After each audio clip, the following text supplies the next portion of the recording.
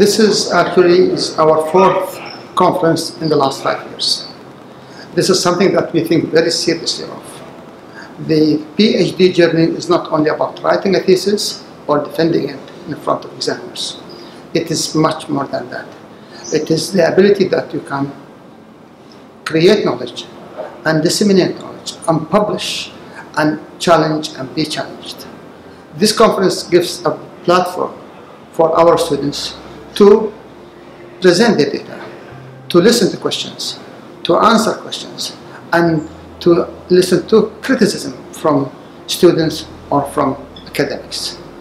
We feel that if a student is able to do this, he will be able to present in international conferences and in international journals. And that's the key element of doctoral research. It is not only about yourself, it's about how to contribute to knowledge and how to share that knowledge internationally.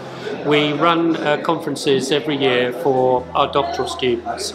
We have several hundred in education, engineering, project management, computer science and business. And the doctoral conference is a great opportunity for students to learn and develop, not just from thinking for themselves and working home on their computer, not just from talking to their director of studies and their supervisors, but sharing their knowledge and ideas in public events. So PhD conferences are essential, actually, part of the training of future PhD students, academics, or if they go to industry.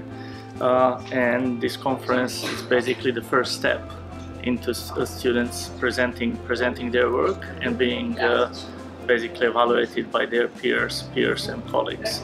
One of the important things I would like to highlight is the external examiners and visitors' feedback, professors who came from out of the country about our thesis, about our proposals, which add a lot of value and enhance our knowledge and experience.